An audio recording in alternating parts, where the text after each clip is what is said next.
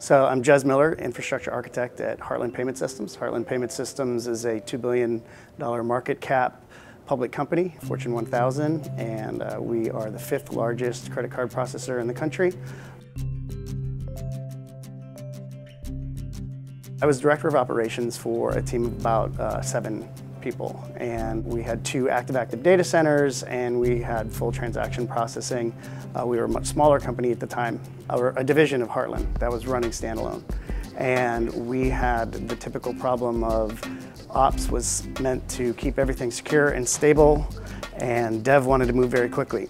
And so we had that very common dichotomy of speed versus stability that is sort of the dev and ops conflict. There's a lot of people out there that have been ops guys where it's like, oh, you want to scale? Okay, let me buy some servers and plug them into a rack. And when you've got a virtualized infrastructure for one, and then you start automating it with Puppet, you can turn things up in minutes, where it used to be months.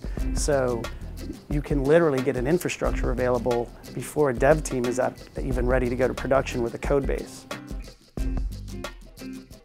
Conversations with development went from, oh, that's tough, and we don't know that, and we're not experts, and oh, we're going to have to touch some scary things because we don't want to disrupt production processing.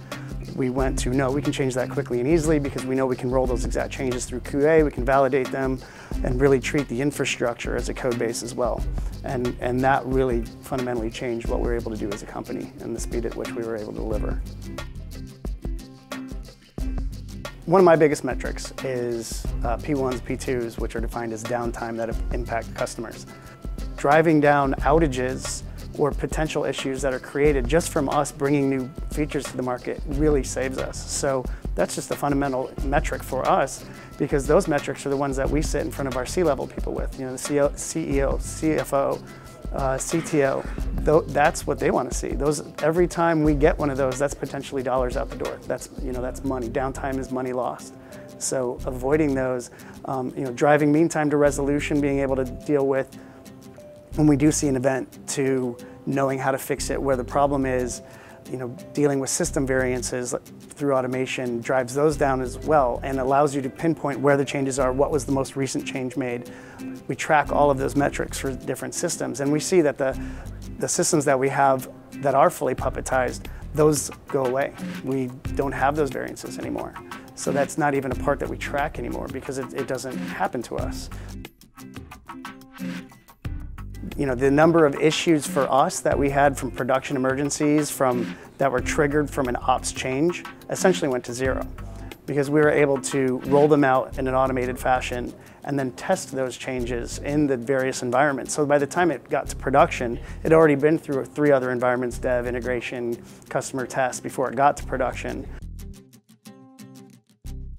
We went from an all hands on deck, war room sort of deployments to non-events, scheduled tasks. Everyone would go home for the weekend.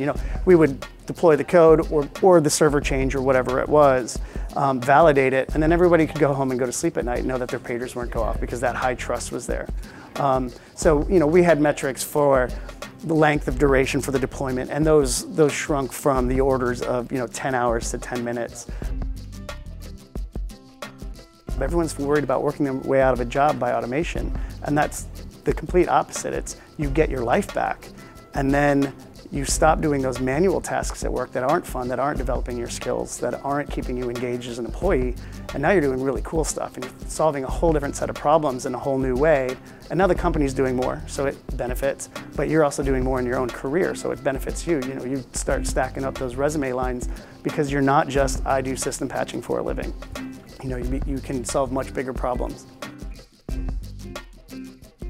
The capacity of the team to deliver on tasks is accelerated because you can see what they're working on, you can see what the deliverables are. It allows the team members to remain focused, and because things aren't constantly blowing up in your face, you're not firefighting, you're not reacting, that's all lost time. That's lost time to the team and lost time to the business to be moving forward and doing something that's going to keep you, relevant in the market or ahead of your competitors.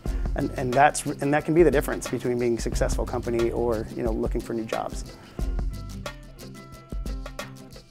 Now that we have some good proven success on some aspects of the company, I want to take some of those wins of auditability and repeatability and change visibility, and bring that to the rest of the company and bring those to those other platform teams and show them that this is a good thing, that this is valuable to that team in the management of their own platforms.